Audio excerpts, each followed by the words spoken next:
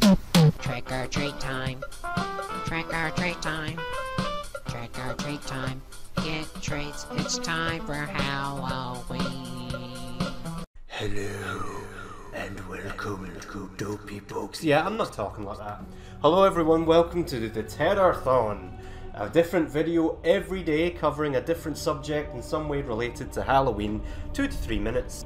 For day 1 we're starting with one that requires no research because I'm lazy, but don't worry, this is the only time I'll be discussing Resident Evil. Today we're going to be ranking all of the games in my order of preference. Let's do this.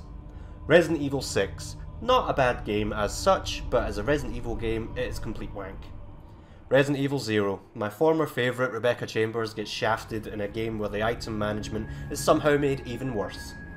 The original Resident Evil. I mean, if we're ignoring nostalgic reasons, this game hasn't held up incredibly well, has it? The Resident Evil 3 remake.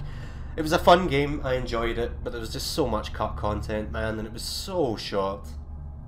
Resident Evil 5. This game gets a lot of shit, but I love it, especially in multiplayer. It's a lot of fun, and I think it has one of the best Resident Evil soundtracks.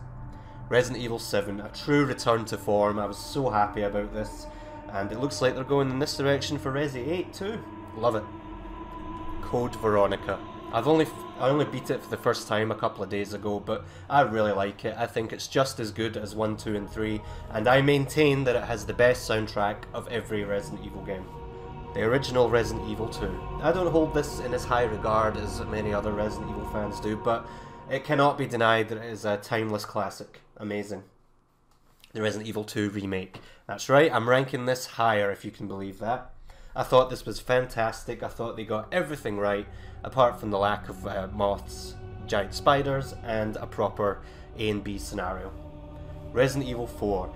Often known as the game that broke the Resident Evil series and took it in a completely different direction, but you can't deny that it's so much fun.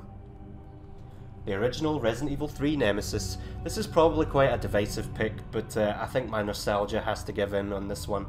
Nemesis is just such a fantastic villain, and the game is just a constant adrenaline pump through and through.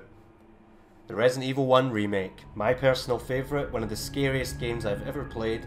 It took about 5 playthroughs before it stopped scaring me, and I think it still holds up today. Go and play it if you haven't.